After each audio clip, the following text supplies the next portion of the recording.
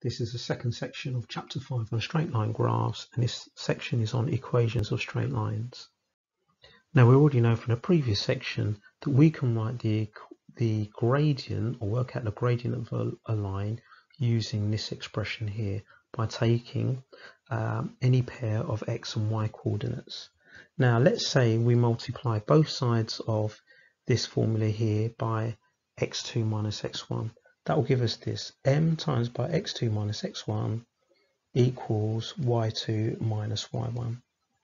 If I flip it around and replace y2 with y1 and replace y1 with y and do the same with x, just replace x2 with x1 and replace x1 with x, I will get this formula here, and that will be y minus y1 equals m times by x minus x1.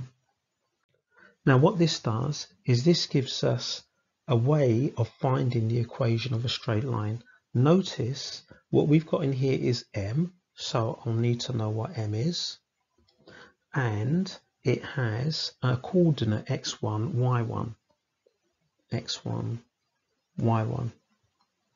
And we can use this expression to write an equation of a line once we know its gradient and a point that it passes through. So I've just got that written here. We can use this to write or find the equation of a line if we know its gradient, m, and a point it passes through, c. Actually, that's wrong, isn't it? A point that it passes through will be x1, y1. Example 6. Find the equation of a line with gradient 5 that passes through the point 3, 2. So we're going to use this to help us do it. Y minus y1 equals m, x minus x1, and it's just now a matter of substitution. So this is my x1, this is my y1, and this will be my m. So let's substitute those in, and I will have y minus y1, 2, equals m, 5, times by x minus x1, which is 3. Now, there's no reason why we can't leave our answer in this form. This is an equation of a line, but often what we'll do from this point, we'll write it in the form y equals mx plus c, or ax plus by plus c equals 0. Now I'm going to do both. If you have a question and it doesn't say which form to leave it in, this is fine. This is the equation of a line. So let's do y equals mx plus c form. So you would just do one or the other. Right, so if we do it the y equals mx plus c way, all we need to do is to add 2 to both sides and expand the brackets. So I'll have y equals 5x minus 3 plus 2. We'll expand the bracket, so y equals 5x minus 15 plus 2.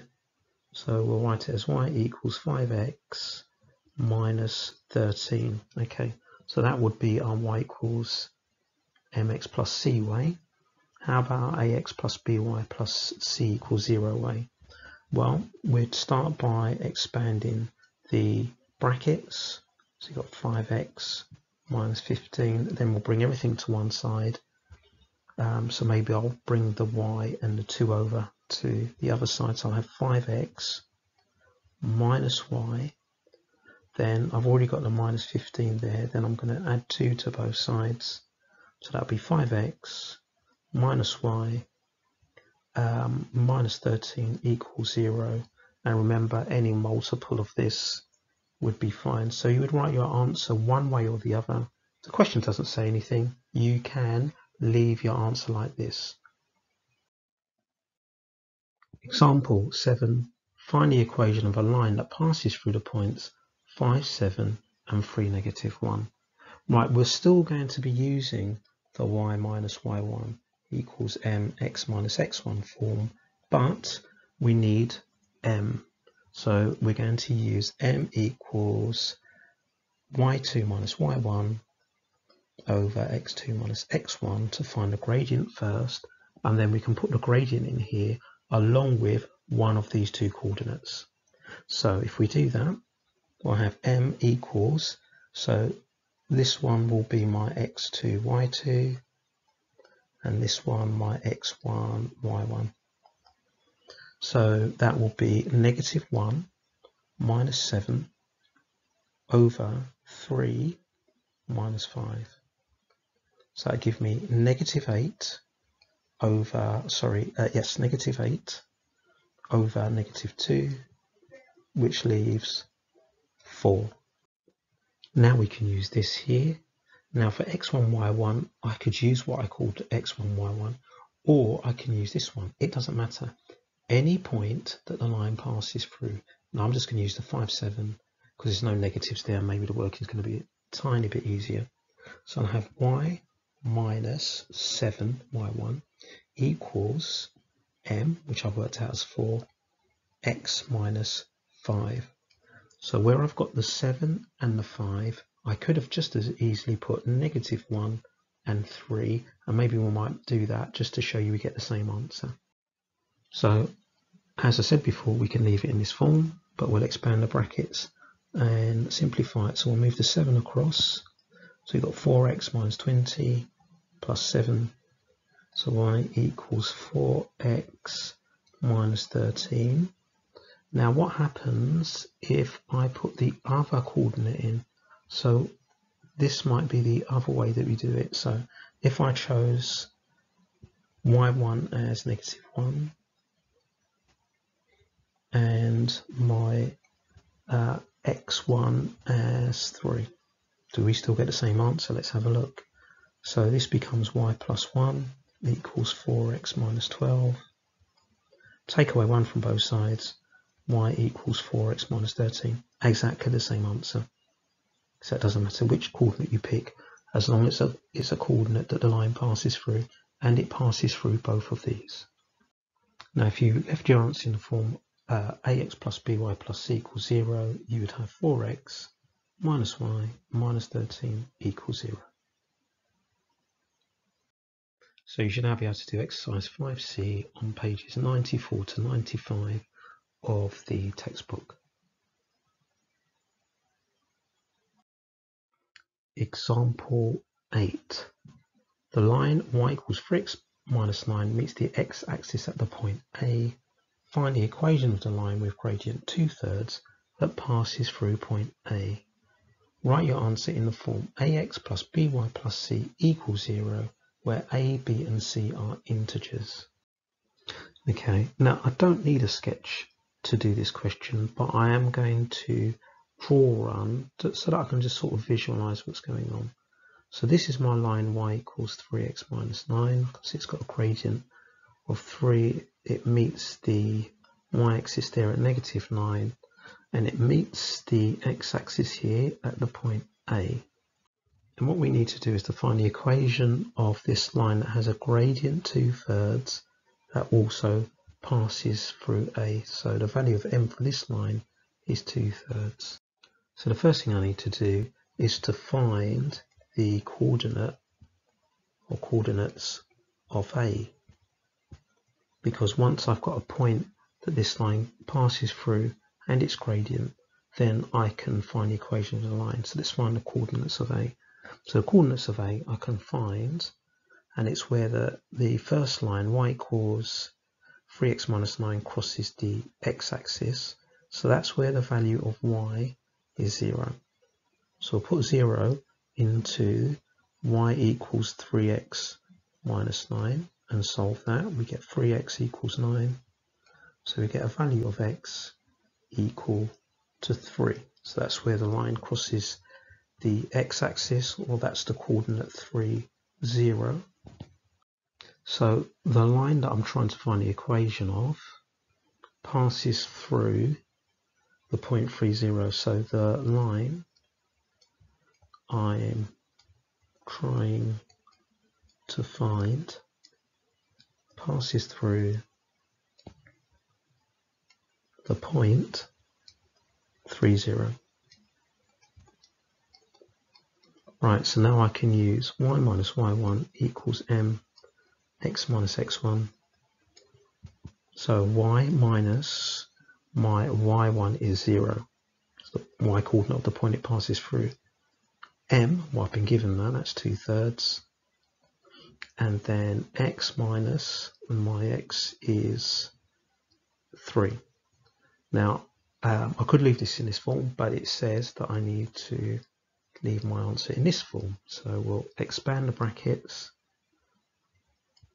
and get rid of the 0. So I have 2/3 x minus, and then 2/3 times by 3 is going to be 2.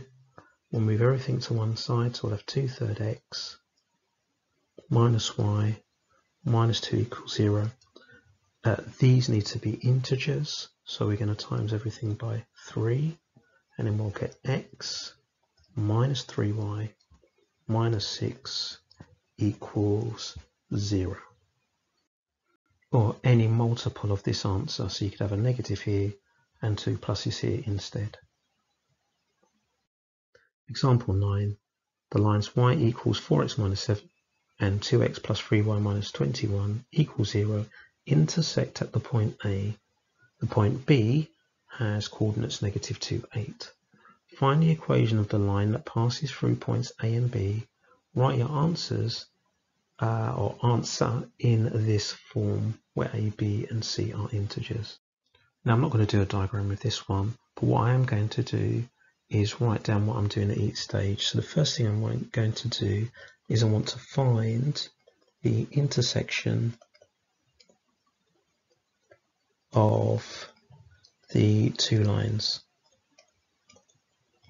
So that's the point A. So that's about solving simultaneously. So I can use this and substitute it into here. Can you see you've already got y equals 4x minus 7? So let's substitute that into there. So if we substitute y equals 4x minus 7 into 2x plus 3y minus 21 equals 0, we're going to get this. 2x plus 3 times y, that's 4x minus 7 minus 21 equals 0. That will give us 2x plus 12x minus 21 minus another 21 equals 0. That will give us 14x minus 42 equals 0.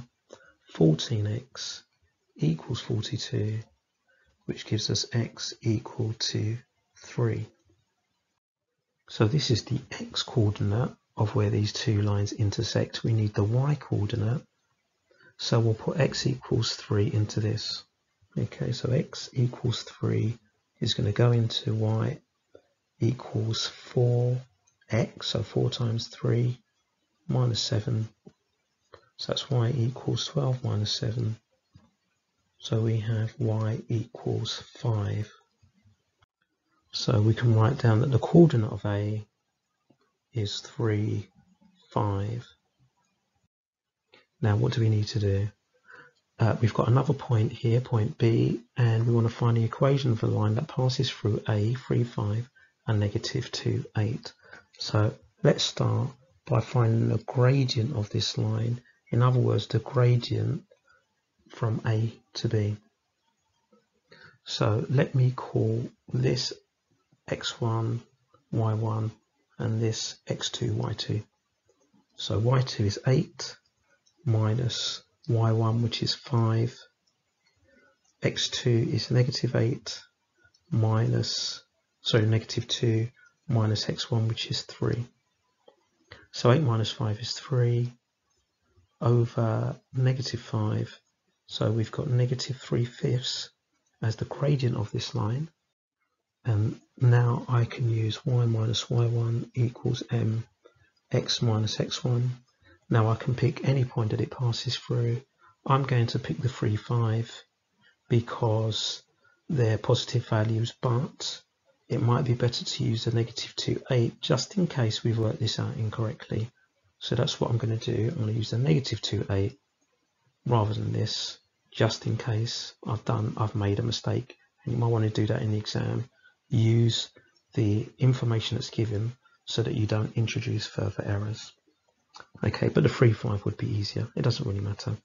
So y minus y1, 8, equals m, negative 3/5, times by x minus x1, so that's negative 2. So that will give us y minus 8 equals negative 3/5 times by x plus 2. Now what we might want to do at this stage is, because we know that a, b and c need to be integers, let's turn everything into integers now by times everything by 5. Might be less fiddly. So if you times everything by 5, we're going to get 5y minus 40 equals negative 3 times by x plus 2. It makes the expanding brackets a bit easier. So I have 5y minus 40 equals negative 3x, expanding the brackets, minus 6. So now we just got to bring everything to one side. So I'll bring everything to the left. So 3x plus 5y. Then we've got negative 40. Then we're going to add 6. So that becomes negative 34 equals 0. So you should now be able to do exercise 5D on page 96.